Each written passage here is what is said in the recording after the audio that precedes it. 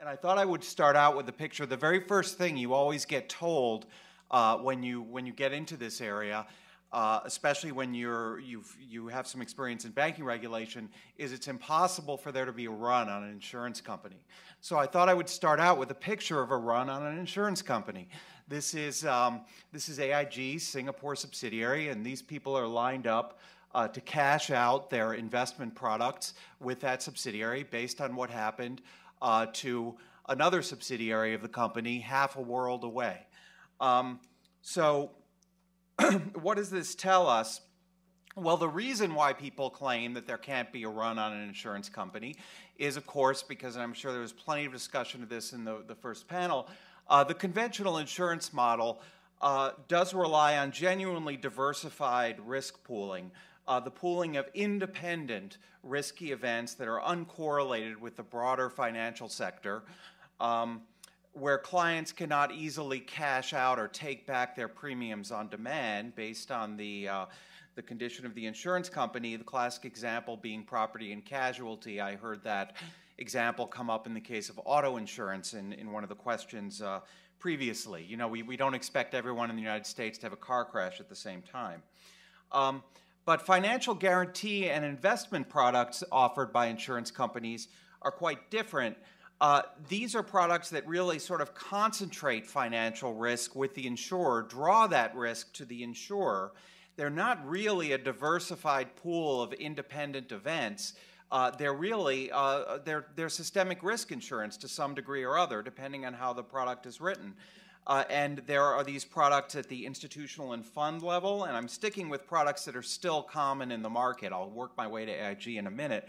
But these products are all still very common and routine in the market. Guaranteed investment contracts, wraps, bond insurance is kind of recovering after some tough years in the financial crisis. And then individual products, variable annuities, contingent deferred annuities. Lots of annuities can be cashed out early on demand, and in fact, based on, they probably should have that feature based on how they're sold to investors.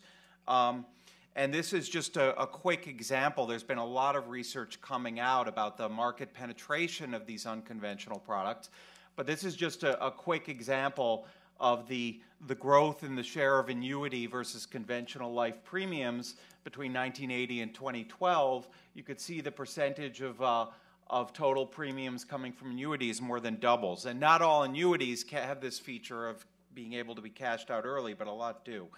So that's the kind of thing that drives that line that we saw in the that we saw at AIG's Singapore subsidiary.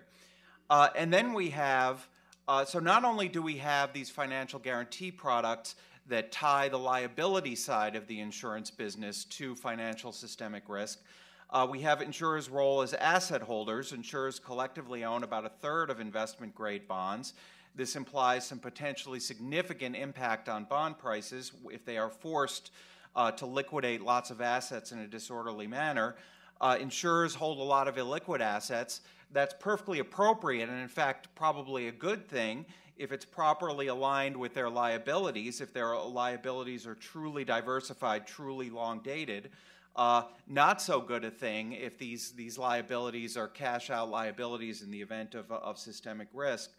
And then just the sheer size of the asset inventory held by insurance companies gives them the potential to become intermediaries through a securities lending business. And we saw this with AIG. They did securities lending. They reinvested the proceeds from that in risky assets. Then they couldn't get back those proceeds. And they were sort of intermediating between their own policyholders and outside entities who were borrowing in the markets.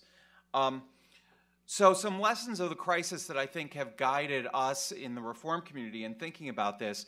AIG might be unique in the sense that I don't think that we're going to see another major global insurer offering to pick up tail risk on subprime securities by selling credit default swaps. At least I hope not, if the SEC ever finishes their rules on credit default swaps at least.